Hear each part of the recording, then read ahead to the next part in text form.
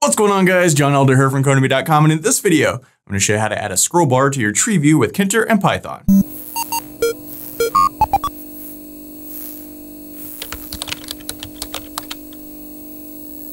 All right, guys, like I said, in this video, we're going to look at adding a scroll bar to our tree view. But before we get started, if you like this video and want to see more like it, be sure to smash the like button below, subscribe to the channel, give me a thumbs up for the YouTube algorithm, and check out Codemy.com, where I have dozens of courses with hundreds of videos that teach you to code. Use coupon code YouTube1 to get $30 off membership. That's all my courses, videos, and books for one-time fee at just $49, which is insanely cheap. Okay, so we've been looking at this tree view for the last few videos. If you haven't seen those, check the link in the comment section below. In this video, we're going to add a simple scroll bar to our tree view. And this is pretty simple to do, but a lot of people have been asking me about this. So I figured we'd knock this out in a video. It's Friday morning here in Vegas. We don't want to do anything all that complicated. And this is definitely not that complicated. So what are you guys up to this weekend? I think I'm going to hit the mountains, maybe do a little hiking. It's been a couple of weekends since I've been up there, so I definitely need to do some hiking. So, all right, let's take a look at our code. I'm in tree.py. Like I said, if you haven't seen the last few videos, check the link in the comment section below. I'm using the Sublime Text Editor and the Git Bash terminal as always. So, all right, we come down here and there's a way to natively add a scroll bar to your tree view, but I find that it doesn't really work that well. And for me, I just like using the method we've used all the time in the past, just to add all the things to a frame and then just add the scroll bar to the frame. So that's what we're gonna do in this video. So the very first thing I'm gonna do is I'm just gonna copy all of our stuff here and just paste in a couple more instances of it all, just so that there's more stuff, so that there's stuff to actually scroll, right? We don't really care what the data is, so I'll just copy and paste that. So now we need to add some frames. So I'm gonna come up to the top of my code and I don't know, probably right under where we did all our tree view stuff, I'm gonna add a frame. And let's just call this, what do we wanna call it? Tree frame. And this is a frame and we wanna put it in root. So then we need to tree_frame dot pack this guy, get it up on the screen. And let's give this a pad Y of 20 just to push it down a little bit. Now our tree view itself, see wherever we did that, way down here, I guess. Yeah, right here, we gave it a pad Y of 20. So we want to take this off and I'm just gonna grab all of this and move it up here so that I don't have to keep scrolling back and forth. So like right here where we actually created our tree, say create tree view. Here, let's go create tree view frame. Okay, so now we need to create tree view scroll bar. And I'm just gonna call this tree_scroll. And this is a scroll bar. And where do we want to put that? We want to put it in this newly created frame that we just created. And also our tree view itself, it's in root. We need to put it in the tree frame as well. So add that there. So now we need to pack our tree scroll. So let's go tree_scroll dot pack. And let's give this a side equals right, because we want it on the right side of our tree view, right, of our frame.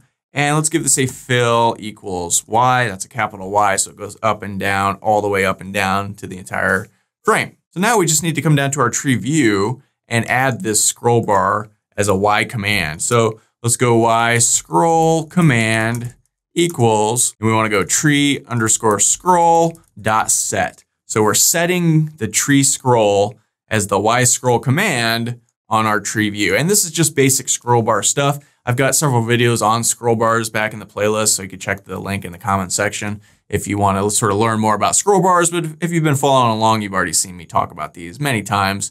And so that's sort of just basic. Okay, so now finally, we need to come down here and let's configure the scroll bar.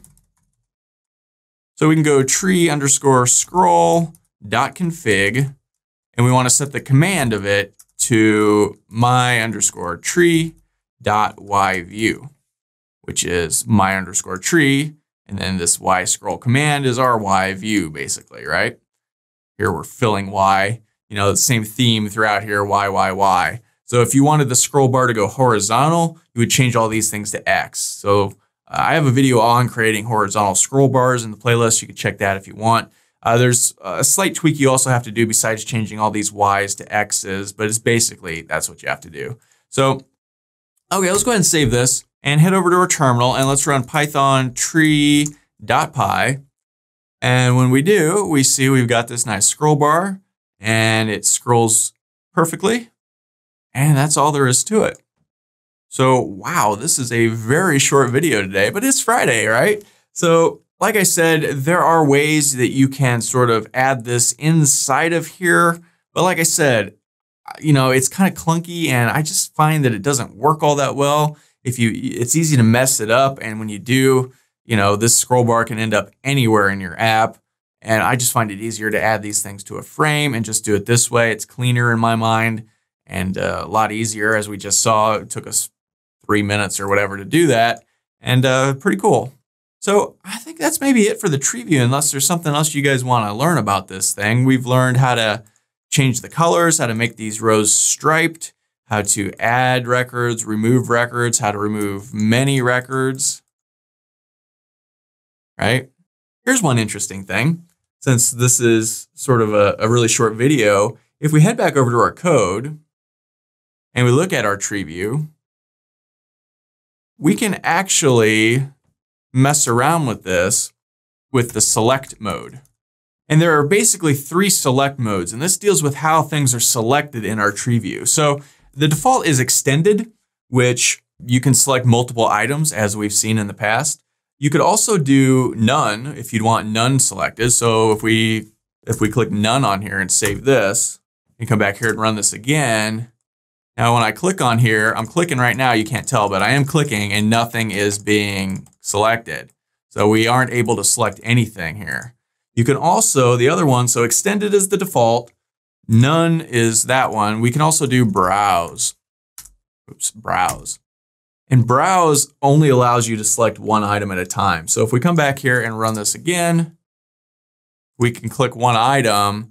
If I hit the control button and click someone else, normally that would select multiple items.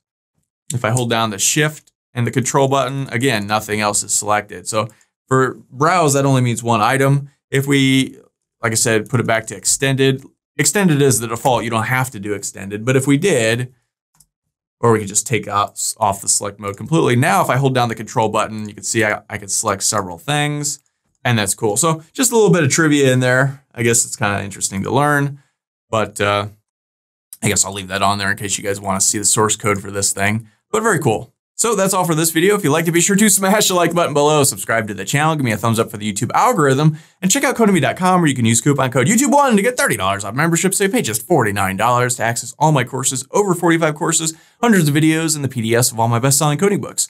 Join over 100,000 students learning to code just like you.